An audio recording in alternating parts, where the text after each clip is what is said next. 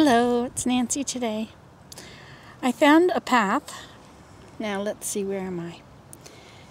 There's Moody Drive and there's West Hunt Club. And at that area is Stony Creek. Lots of parking lots where you can park and walk in. This is one place that I've found. This is the Beaver Trail. And I've just been sitting here marveling at the incredible beauty it is out here. There's a beaver lodge over there.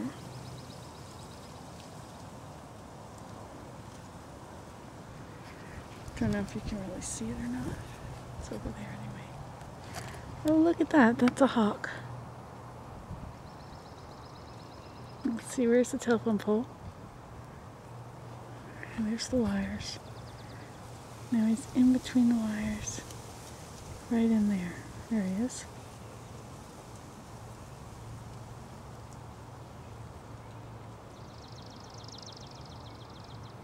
Sure is shaking a lot. Well, he's gone now. He's behind the pole. Never noticed him before. But I did notice a little frog right here somewhere.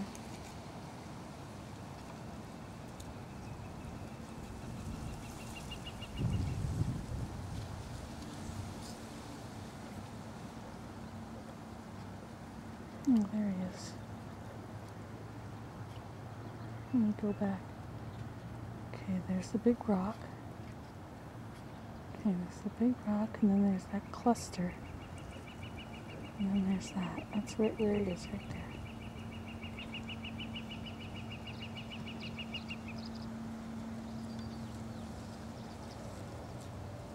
Can't really see him, can you? Oh, is that him down there?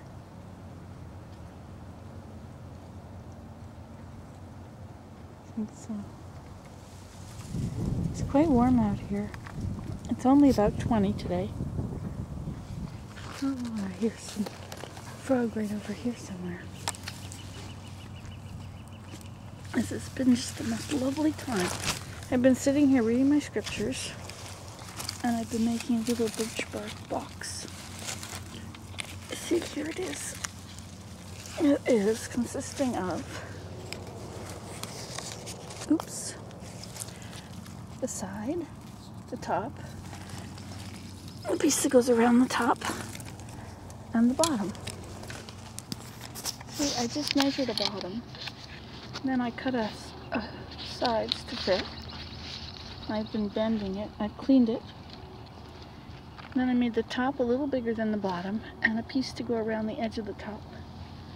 Then I'll have to figure out how to connect them all without ripping the bark. And I've been reading my scriptures. And of course, naturally, I took off my socks. So let's just over here and zero in on this little froggy.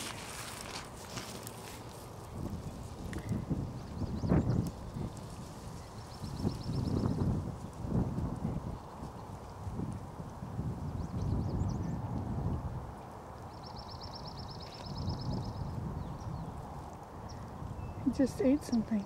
Did you notice that?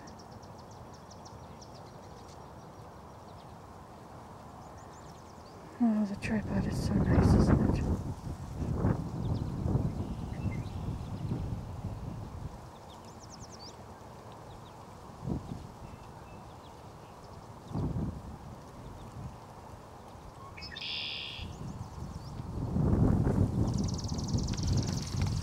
Come a little closer.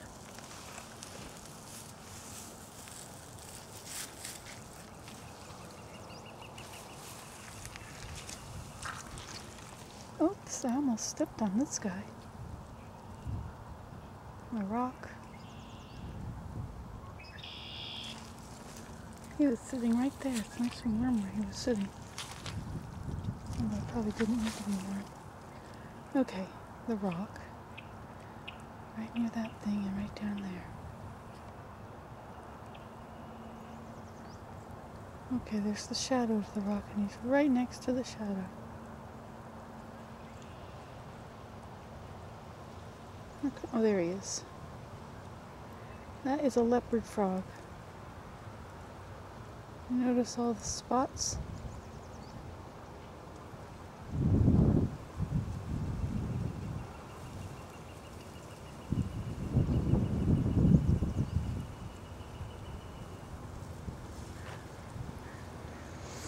My dress is blowing, which is probably disturbing him. Then there's the other one who lives right here.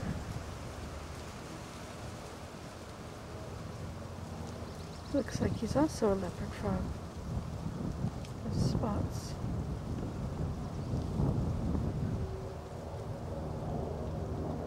Now, if these two frogs are right here,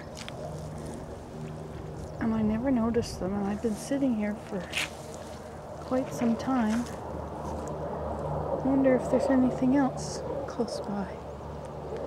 You know, when you come to the edge of a pond, everything jumps in, but you never saw them at the first anyway. This water is nice and warm on my feet.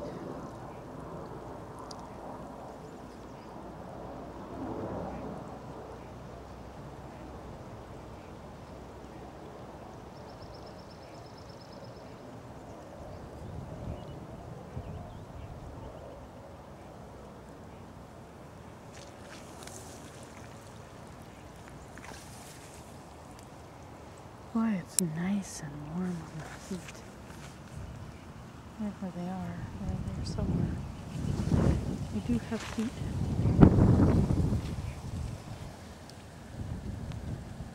And where did he go? Still right there by that piece of grass.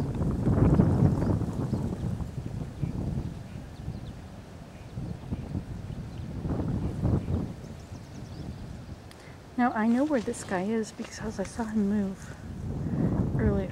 And then this guy was here, and he appears to have gone now. Here he is over here. Now, did you know you're not supposed to touch a frog? Because your fingers will remove the slime that keeps him protected from the weather and the water and whatever.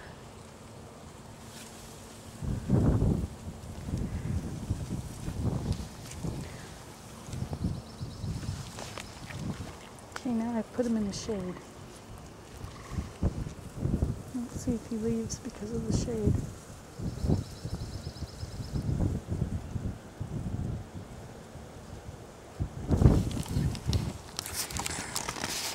This is fun. You know this is fun? Like my hat. I had a bird come swooping in and he was going to land on my hat. I tricked him. Let's look and see what else we've got around here.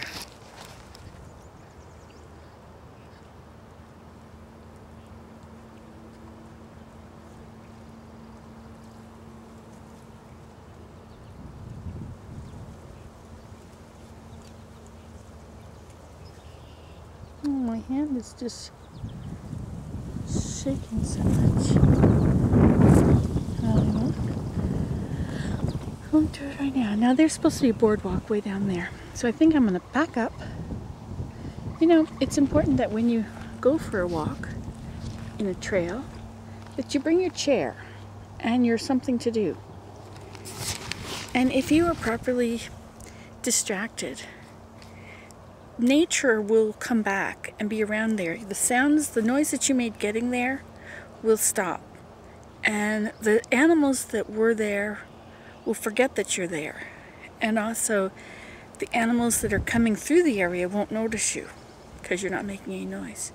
Just read, do something quiet, write, and then you'll start to see things and you'll become part of the place and it'll be as if it's your living room. Because when you're comfortable with the back, it's very important to have a back on your chair. It's so different than sitting on a log or a rock. If you sit on a rock a little bit, it won't take long before, or a rock or a log. I mean, you could sit there, but it won't take long before you're tired. And once your back is tired, you feel like getting up and going away. And so you're not usually there long enough to see everything that's happening. So that's my 2 cents worth. Put your book in your chair. Hold it closed. These are the best chairs because they actually support you. Although they're harder to find now. Okay, it's Nancy today. You can do this.